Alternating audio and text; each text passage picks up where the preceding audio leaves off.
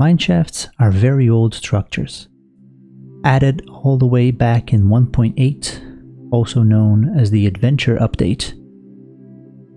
They're found deep underground. In it, you can find rails and minecarts, torches, cobwebs, and many other valuables. It's also the only way you could get some wood down here. Be careful with poison spider spawners, those could be deadly. And they also have a variant in the Badlands.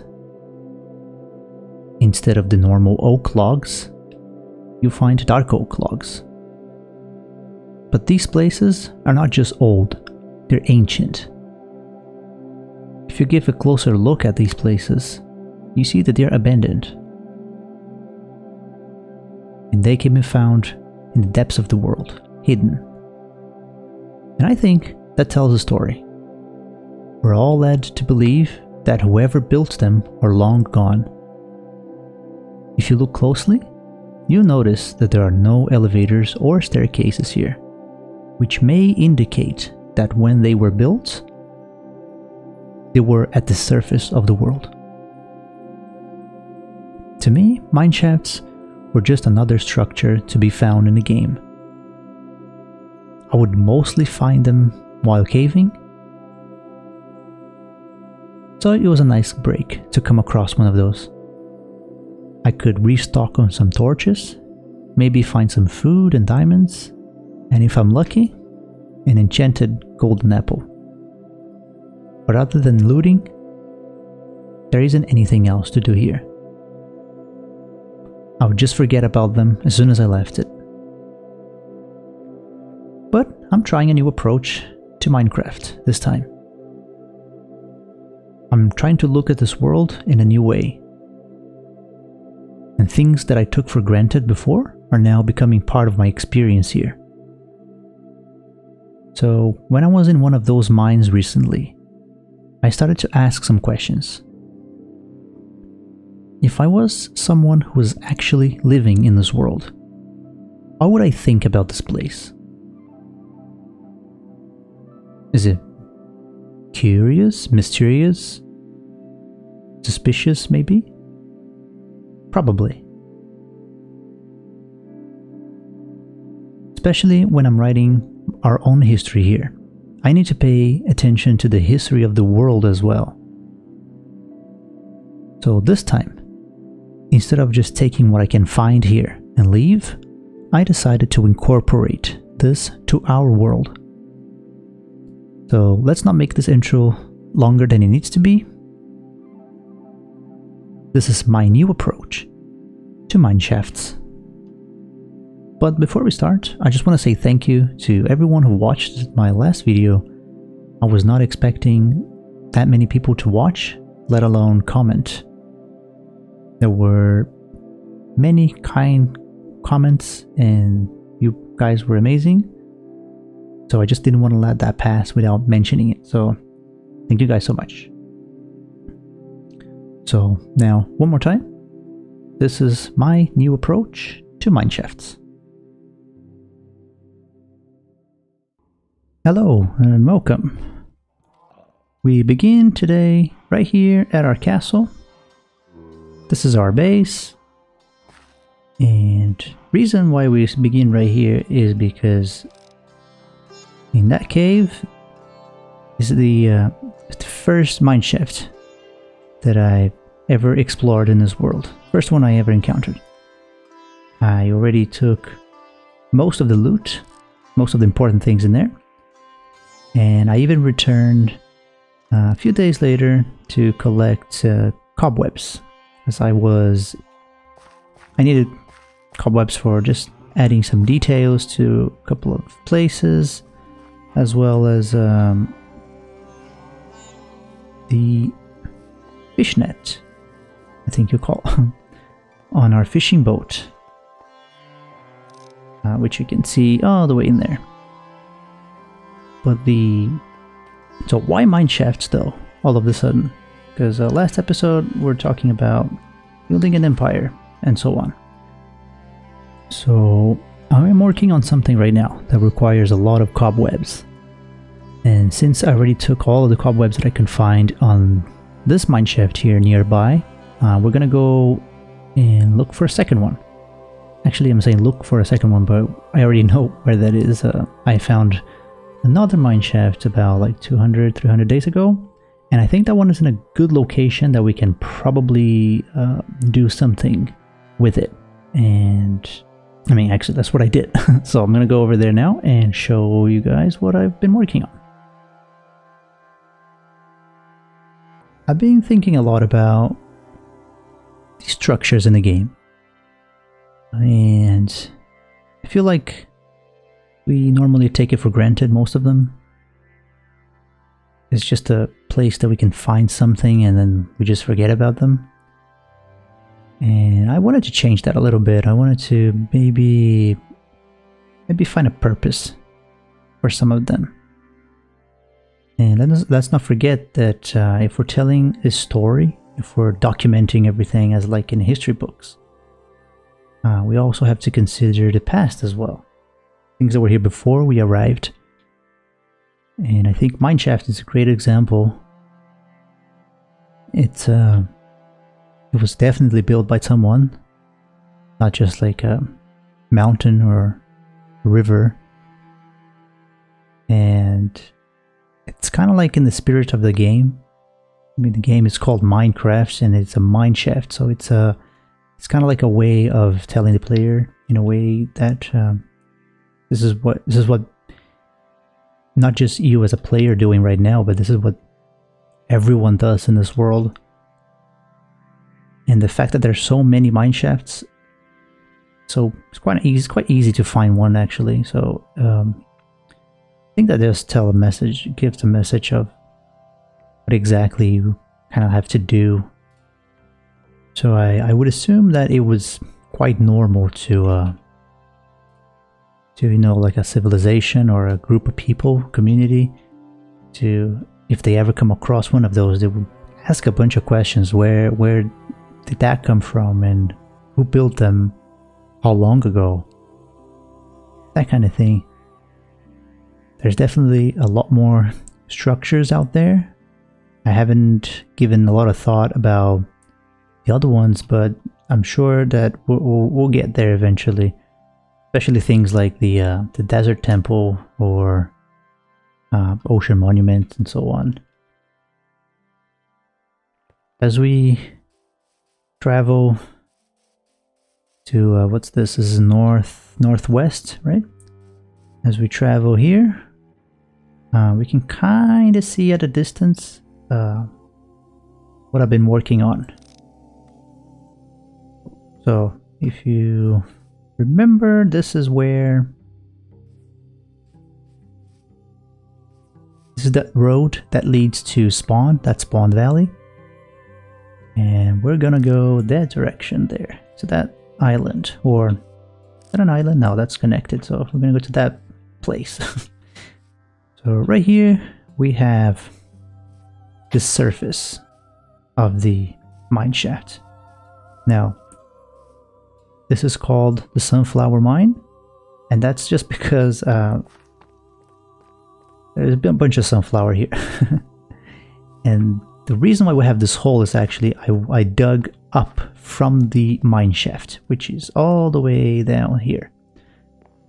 And I exited here, and then I made this area so we can easily access the underground.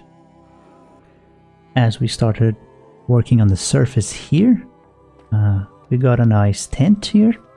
We have someone living here. This is a toolsmith. He's nameless for now, but he's a master toolsmith. I already traded a bunch with him because I would imagine that this is one of the professions that we'll need people with offering us some tools, working on some tools, so we could you know, explore the mines. Not the best trade, I would say. I mean, the diamond pickaxe is not bad, but I was hoping for a better shovel. But you know, it's okay. We can have another one later. So he's here. He's in a tent. we have like a small campfire here. Up here is just like the storage area, all of the stuff that I mined. I tend to not bring a lot of materials when I'm working here, like when I'm working far away from our base. I tend to just bring the basics and just collect things in the area as I need. So coal, iron, that kind of thing. Yeah, we had someone trespassing, so we had to take care of them. Deep slate, some other random stuff, food, bunch of tools that I had to trade. Oh, got my gold here. And some wood.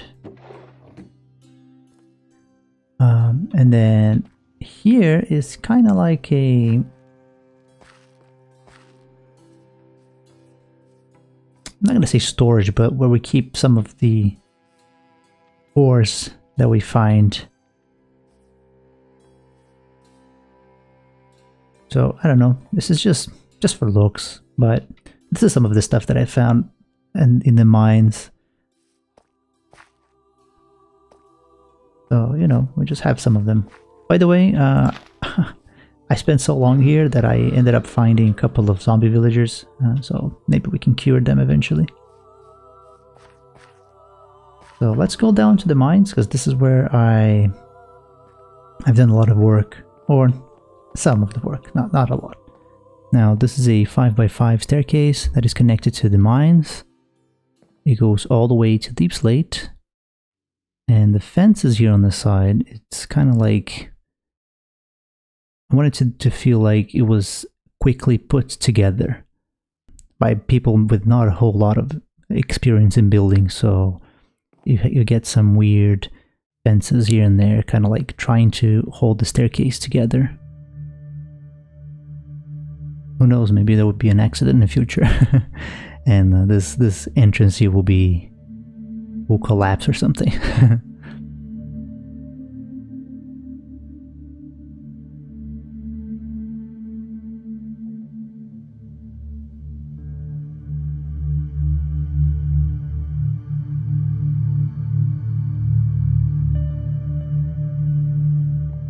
And right here, we got some water.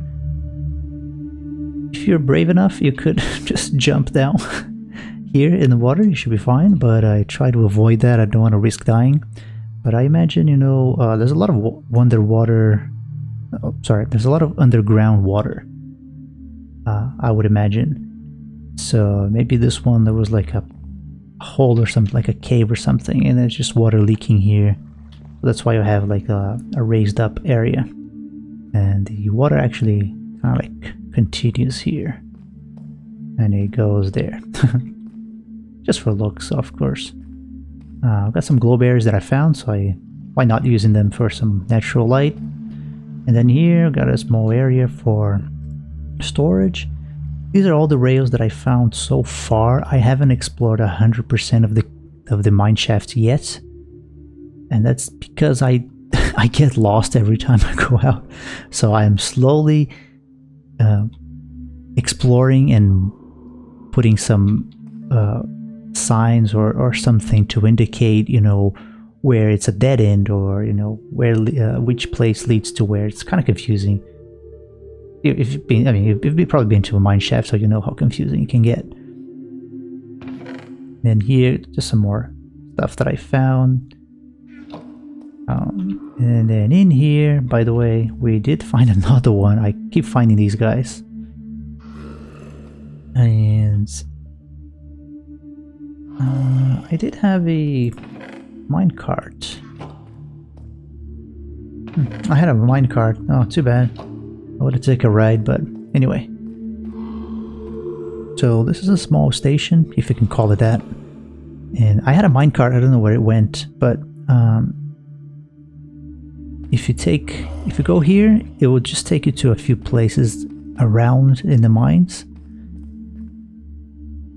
And I'm trying to connect the minecarts to some open areas in the cave, like that. well, actually not like this one because this is a dead end, so there's no need to stop here. But if you continue going in this direction here, this is also a dead end.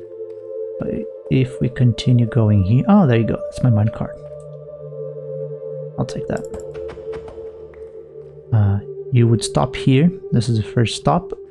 And if we go down here, there's a huge cave that I have yet to explore. There's a lot of, probably a lot of ores that I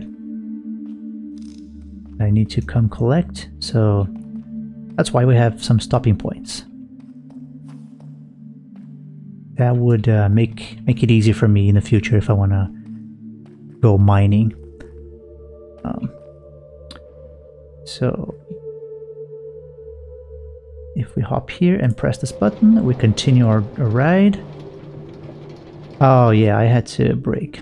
Damn it, this is not looking good. Okay, let's try again. And I'm gonna take the full ride now.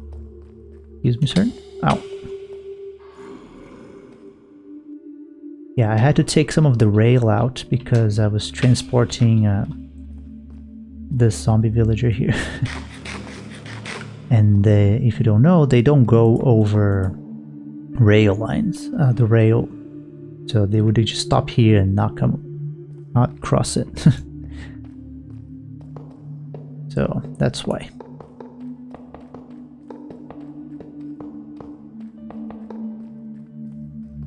All right. Let's do this again. Oh, by the way, this is what I was talking about.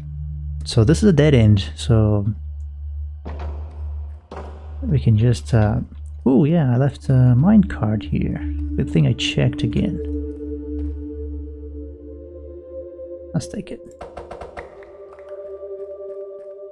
So it's what I'm gonna be doing slowly.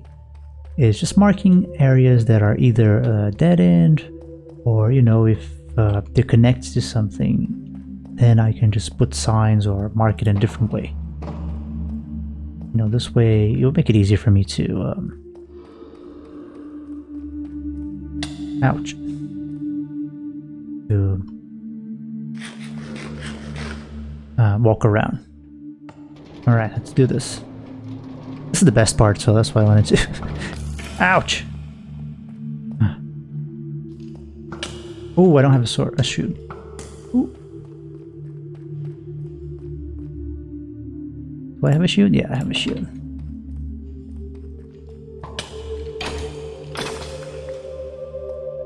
Yeah, I have a shield and then I don't use it.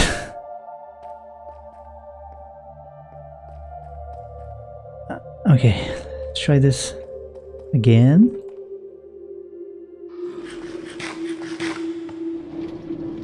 But like I said, this is the best part, so I wanted to show this. You would stop here, yeah. And then say this is the first stopping point, so you can just go explore, or if you want to continue, you can just press the button, and that will lead to another big opening area here in the mines. Which is going to be here. Now, again, I haven't explored everything, but I know that there's a big cave. Is it here?